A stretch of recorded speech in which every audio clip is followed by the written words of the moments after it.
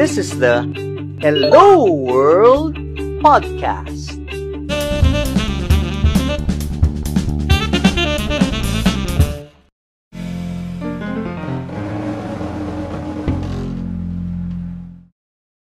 There were a lot of thoughts in my head when you were talking about the, those realizations. One would be, while you used it as an answer to the mistakes or big mistakes earlier. I believe it's the natural course of any startup or any business. You create customers first, and you become operational on your focus. Then later on, somebody just realizes that we have to look long term, and that any business, especially what you have, really depends on people, on your space makers. But congratulations, Nick and Carlos, that you realized this early on, because I would have clients who would request for assistance on culture development, culture codification, and even culture transformation, even decades after they started. So, and this is the thing about culture: whether you do something or not, culture will happen. Culture will evolve, right? At a certain point, and perhaps you did not do it intentionally. So, what I like about what you and your partner did, Nick, 3 years when you started it, you realized that you have to focus on these two important things. And that's where my second insight came in. You're playing by your strengths. And Carlos is strong on the day-to-day, the here and now, the servicing customers. That's where his strength is.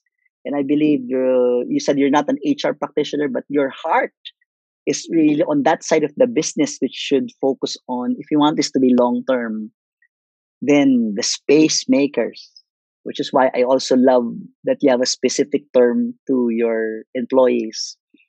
Well, the same way that Disney would call their employees cast members. You're not just employees, you're part of the cast, right?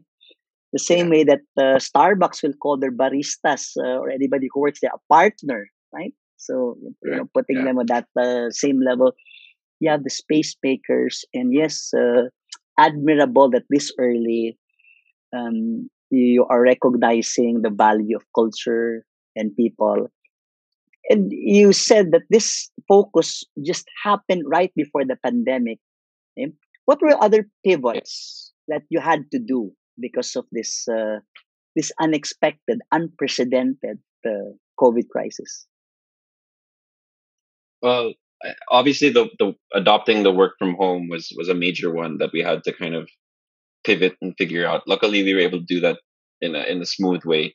But I think the two major pivots was really driving our marketing and sales initiatives more towards B2B. As the pandemic hit, a lot of businesses obviously had to downsize, unfortunately, or they had to adjust their office spaces, right? And I think a lot of companies were going through that. And so we were seeing so many inquiries regarding these things. And these were large requests. And so that's really been a big pivot for us, focusing energy on servicing these bigger companies, because with the bigger companies obviously comes a different service level agreement as compared to the customers, because some of these items are, if it's documents for an accounting firm or a law firm, they could be very, very important for them. So that was something that we had to kind of pivot and figure out and really work with legal to kind of, how do we deal with these guys? But the other one was, interestingly enough, was we started seeing an increase in, how do you say it? I guess requests to see their space. We started seeing people who had badminton courts or hotel rooms, and not just warehouses, but just spaces that weren't being used during lockdown, and they couldn't really make it work. And so we've met with several and kind of seen these spaces and see if we can either come up with commercial terms that work, but also if it's something that could work in terms of storage. Is it not a risk for any items, or etc.? So that's been a very interesting pivot. Like, how do we make sure that we have a standard protocol in terms of checking out a space, looking for certain things? What are the commercial terms? Because it'll always change. And so that's been a very exciting part. Now there's so many people with space who are looking to become a part of the Kahon, network.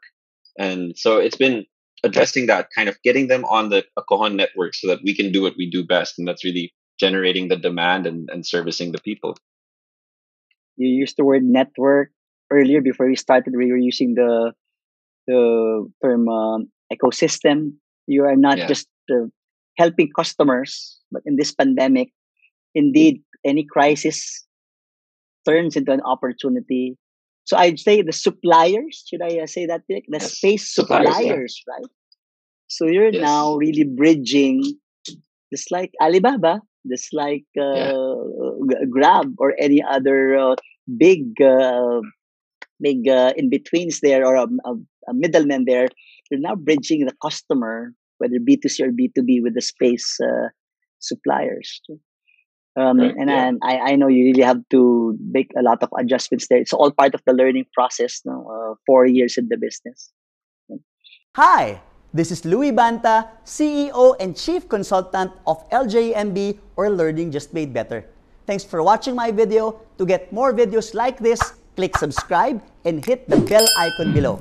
If you like this video, give it a thumbs up, comment down below, and share this to others.